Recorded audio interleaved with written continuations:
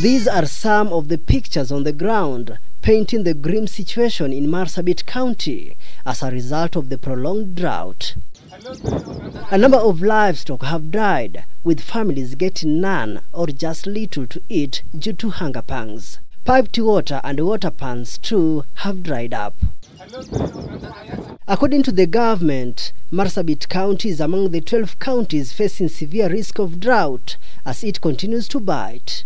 Baringo County, Garissa, Isiolo, Kilifi, Kitui, Lamu, Mandera, Samburu, Tana River, Turkana and Wajir are also in the list. The government spokesperson, Colonel Richard Cyrus Oguna, says the government has released 2 billion shillings to Marsabit, Mandera, Turkana and Wajir counties to cushion those suffering with drought under the safety net program since July last year.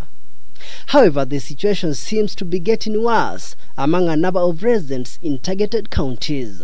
The government further says that it has been cushioning people in ASAL areas with the cash transfer program.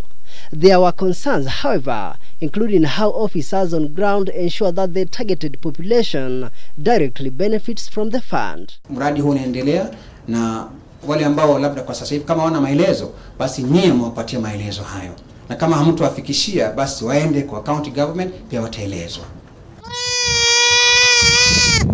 And as the livestock continue dying, especially in northeastern parts of the country due to lack of pasture and water, the government reiterates that the situation is being contained as 450 million shillings has been set aside to cushion livestock owners under the livestock off-take program, among other interventions.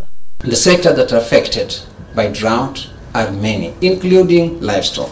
And you might have seen, some of the images that have been carried in, media of very, very emaciated looking livestock. And what the government has done is to buy the livestock from the farmers so that it can be slaughtered for commercial purposes or slaughtered and given back to the farmers. Nixon Kisaka, K24 TV, Nairobi.